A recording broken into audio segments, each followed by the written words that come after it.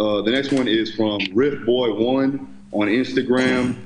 All right, it's a long one, so I'll just read it quickly. When to focus on each aspect of physical preparation. I'm talking about 3 energy systems and especially the development of cardiovascular fitness. Should you train all in one phase while focusing on one more than the other?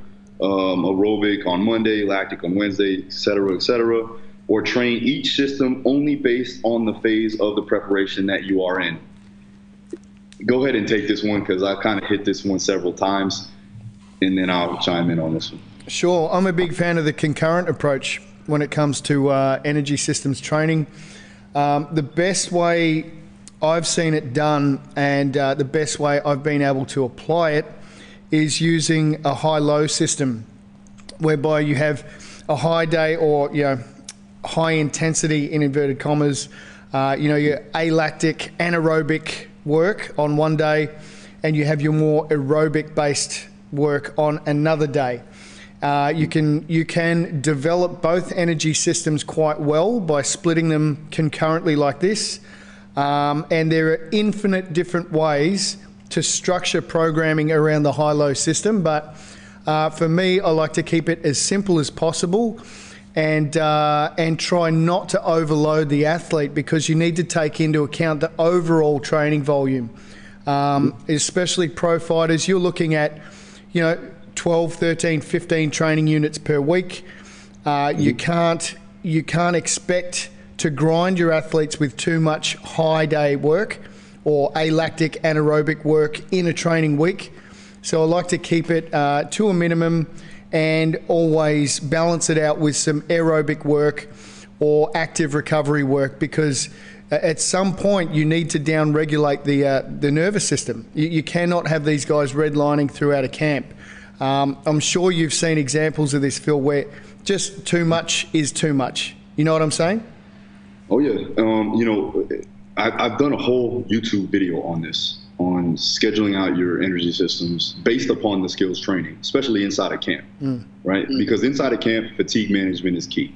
And skills training is more importance on the hierarchy of like I said, an overall importance from a pyramid perspective. So with that, as far as your energy demands, I do use a high-low approach. That's why we work so well, me and Mac together, right? Similar views. With that being said, they are training these multi-bioenergetic demands throughout the entire week through the skills training. And most of the training is highly mid-intensity. It's lactic.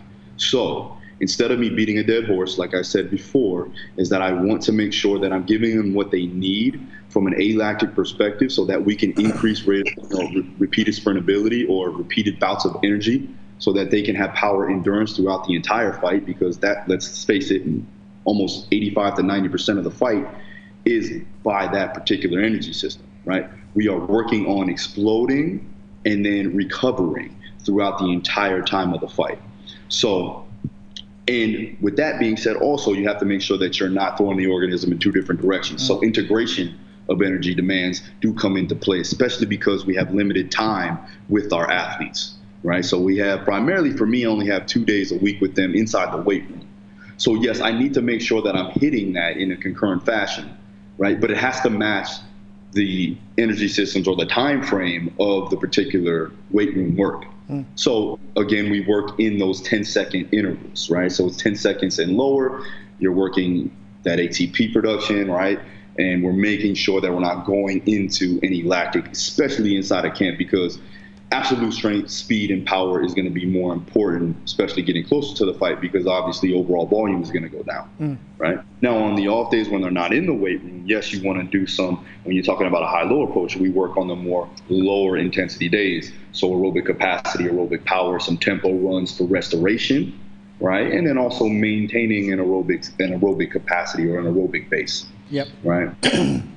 So, I mean, at that point, developing the aerobic systems kind of shifts down the priority list, and, increasing active recovery and down-regulating the nervous system moves up in the priority list just because of the intensity of those strength sessions. When you get closer to the fight, capacities are going to be more important, right? So you have to have the ability to get to that particular, frame and sustain it, right? As opposed to working on alactic power or aerobic power, or I should say anaerobic power or lactic power for better terms. You know, because of the fact that they're getting closer to the fight, they need to have to repeat bouts of energy, right? And again, like I said, this is the way the fight goes. This is the fight game. So they need to have that ability to have that power and have that power throughout the entire time. Yeah, it's good. I think one of the most important things you pointed out there was respecting the hierarchy of needs. I think that has to, you know, everything has to fit into that hierarchy of needs, whichever way you structure your training. Yeah. And that's the thing, like you have to know the schedule. You have to know the schedule of the skills training so that you don't overload the system, right? So if you know your fighter is doing a hard wrestling session, then you need to back it down and give them some aerobic capacity or even some light aerobic power work, some tempo runs or some LSD work, nothing that's going to be too physically taxing, keeping the heart rate in zone 2, if anything, right? And making sure that we're getting that mitochondrial density, we're increasing that VO2 to an extent, and we're also making sure that we're getting blood flow, which is going to be key for recovery.